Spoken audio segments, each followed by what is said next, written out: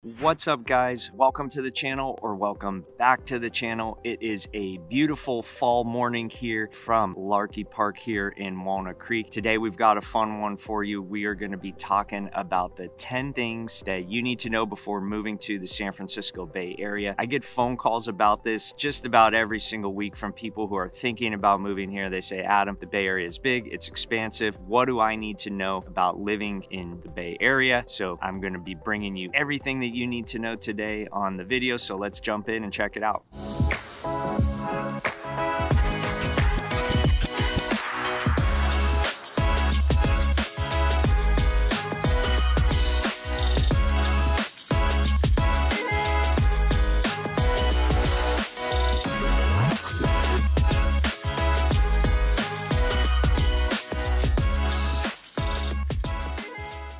Hey guys, what's up? I am Adam Dobrinich. If this is the first time to the channel, welcome. Second, make sure you hit that subscribe button and the notification bell, because every single week I am dropping a new video telling you everything that you need to know about moving to or living in the San Francisco Bay Area. Now, I am a licensed realtor, and as much as I love making these videos, I would love even more to help you with your real estate needs. So if there is anything I can do for you, please do not hesitate to reach out. That phone number that you see popping up at the bottom, I do answer all of my own phone calls, emails, text messages. I get calls every single week about people thinking about moving here. I absolutely love it. So again, if there's anything that I can do for you, please do not hesitate to reach out. With that being said, let's jump in and check out the 10 things that you need to know before moving to the San Francisco Bay Area. All right, so let's jump into number one. We are definitely going to be talking about the weather. So as I mentioned, I'm here in Larky Park in Walnut Creek. It is a beautiful fall morning. It's going to be about 85 degrees later today. And the important thing that you need to know about the weather is where you choose to live in the Bay Area is going to have a dramatic impact on the type of weather that you're going to get. So if you want to live in the city of San Francisco, the temperature is not going to vary too much from highs to lows throughout the year, but during the summertime, you're going to get a lot of fog. You're going to get windier around, can make it feel pretty cold, but overall the temperature variance isn't going to change dramatically when it comes to the weather in the city of San Francisco. Compared to where I'm at right now in the East Bay, Contra Costa County, you're definitely going to get more of those four seasons. And so with the four seasons, in the summertime out here, you're going to get 90, 100-degree days. You're also going to get those beautiful summer nights. The wintertime, it'll drop down into the 30s at night, get up into the 50s and 60s during the day. And then spring and fall, you're going to get those beautiful days. And so you definitely get more of the seasons out here in the East Bay compared to somewhere like San Francisco in the city proper.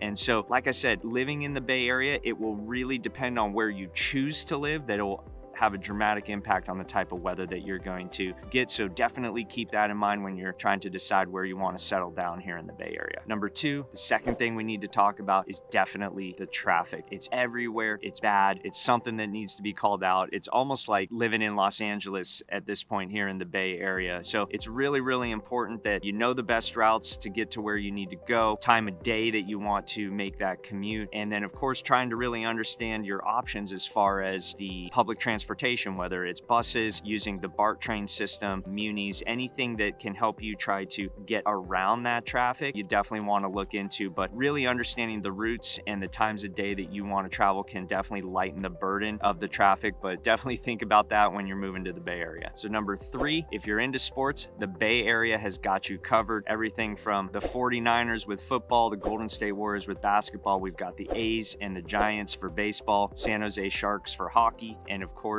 the San Jose Earthquakes for soccer. So if you're a sports fan, the games are a lot of fun to go to here. The fan bases are great. We definitely love our sports here in the Bay Area. So again, if you're a sports fan, we got you covered here. Number four, we're going to cover some ground here. We're going to talk about the beer, we're going to talk about the wine, and we're going to talk about the food. If you are a foodie, the Bay Area is also going to have you covered. There are tons of fantastic breweries here in the Bay Area, some really famous ones like Lagunitas Brewery, Russian River Brewery, but there's also an incredible incredible amount of local brewers that you can find in basically every little town. And so it's an awesome opportunity to support your local brewers. The beers are amazing. The atmosphere and the vibes at the breweries are really cool. So if you're a beer fan, the Bay Area will definitely have what you're looking for. And then of course, if you're not so much into beer or you're also a big wine fan, of course, we've got Napa and Sonoma just about 45 minutes away. It's great for either a day trip to the wineries or even a weekend up there. So again, if you're into wines, wineries, Bay Area will have you covered. And you definitely won't want to miss the beer and wine festivals that we have pretty much throughout the year and across every part of the Bay Area. So, you know, pretty much wherever you're at, you should be able to find some type of beer festival or wine festival going on for just a great activity for you. Get to experiment and try more of the different types of wines and beers that the Bay Area serves up. Now, if you're a foodie like my wife and I are, the Bay Area will definitely have what you're looking for. Everything from those small hole-in-the-wall taquerias where you can get some of the best tacos you will find anywhere, all the way up to those 5-star Michelin restaurants. The Bay Area will have it pretty much in all different parts of the Bay. Again, if you're a foodie, the Bay Area will definitely have you covered. You can pretty much find everything that you're looking for, every type of cuisine, amazing chefs, really great restaurants and experiences here in the Bay. So number 5, probably my favorite thing on the entire list, is the Bay Area's proximity to everything. There, in my opinion, there are very few places in the world where you can live, where you can be 45 minutes from wine country, you can be 2.5 hours from a place like Lake Tahoe, where you have all the summer type sports that you want to do, whether it's boating, fishing, just hanging out at the lake and the beaches. And then of course in the winter time when you want to go snowboarding and skiing, being 2.5 hours from Lake Tahoe is a huge plus. You're also really close to the beaches, whether you're in San Francisco and you're just going to one of the local beaches there, or heading down to Santa Cruz, which is about an hour away from where you're at in the Bay Area. The Bay Area really has an amazing proximity to a lot of different things that you would want to do. And I definitely don't want to leave out the fact that there's Mount Tamalpais, Mount Diablo, where you can get your hiking,